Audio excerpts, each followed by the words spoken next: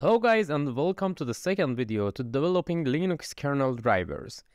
In this video, we want to know how does the RGB controller software communicates with the hardware. The hardware in this case is the keyboard. Before we dive deeper, I want to let you know that I didn't have any experience in computer hardware, and I was not a Linux expert nor an experienced developer. I didn't know anything about drivers, and I didn't know where to start, and I didn't even know the list of things I needed to do. So I'm just recording this so you would know that if you don't know many of these topics, that would be completely normal, and this is something you can do.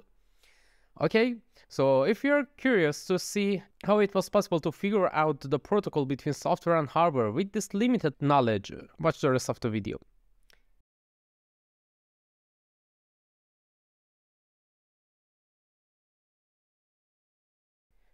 Just like most people out there, I had no clue where to start researching on hardware protocols, so I started guessing. We know that there are external RGB keyboards that are connected to a PC with a USB interface, right? So maybe my USB keyboard here is only having the USB inside the laptop, but we are not sure about that. This was just a hypothesis, right? How can we prove it? So that's easy. We can just test it, and here is how.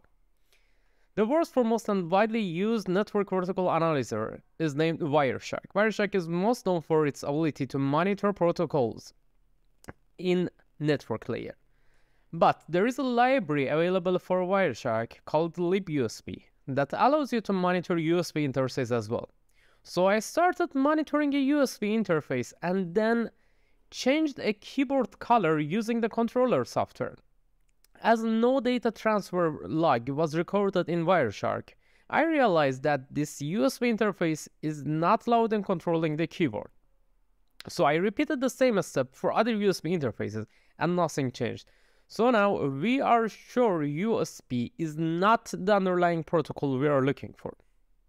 At this point I was stuck and I didn't know what to do. I decided to do something that I'm not sure if it's legal, but also I can't find any evidence to prove it's legal. So I will just give you some indirect hints so you can guess the story, but we will not dive deep into these topics. Okay, so hint number one. One way to understand how a program works is to decompile it. And hint two. Many of the system programs in Windows are built in C#. And hint 3 is that the IntelliJ company have a great C# decompiler that's name is Dotpeek. Okay? So based on these hints, let's say somehow we can search in the decompiler for RGB keyboard and found out there is something called WMI. WMI stands for Windows Management Instrumentation, which allows interacting with low-level components in your system.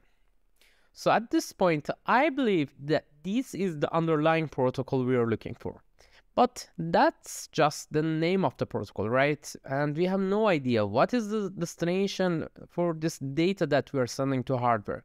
And also what is the message. To do that, I use the Event Viewer program in Windows. It's installed by default, so you can just search it in Windows, and after opening it, you will need to activate the WMI activity. Using Event Viewer, you can see the destination of WMI messages. Unfortunately, I don't have access to my laptop, so I borrowed my friend's laptop to demonstrate using Event Viewer. I'm doing this using another program called Wmi Explorer, which is used to explore the different instances and methods in your computer or other computers in WMI activities. So instead of using the Acer actual software, I'm using the WMI Explorer to trigger a method and then watch the intercepted message using the Event Viewer program.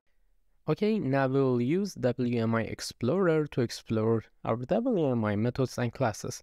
So make sure to run this program as administrator, and here you will just click on connect on this computer, which automatically connect to the computer, and then at the end of the list you can see the WMI related methods. In this section we have Acer gaming function.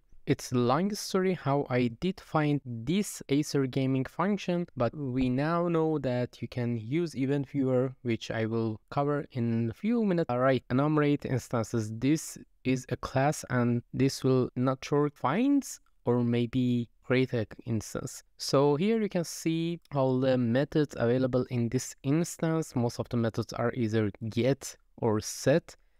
For now, we just want to demonstrate these things, so we can just execute the method. In this example, we're executing the get gaming LED, which, if I'm not wrong, was used to trigger the LED below the turbo button in Acer gaming laptops. So just like any function in any programming language, this may or may not accept an input, and also this may or may not produce an output. For the input, we will just enter 0 and it will just show us a value which we don't know the meaning yet. Okay, now you see what is this Wmi Explorer thing. So we will next see how do we use event viewer to detect the WMI changes. So just search for event viewer in the start menu, and here you should click on view and enable this show analytic and debug logs. Then head over to application and service logs, then Microsoft, Windows, and you will see WMI activity. Now in WMI activity, right click on trace and click on enable log. That's it. Okay, so now we enabled WMI activity monitoring in event viewer. So in this step, we should just use the Acer Predator Sense application to control this RGB keyboard or to execute.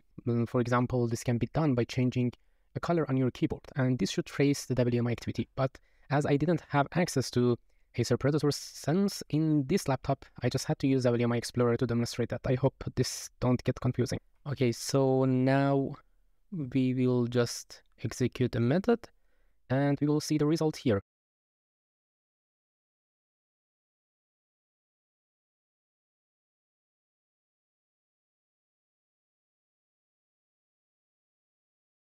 There have been several WMI activities because this program interacts with WMIs, and after checking some of these infos,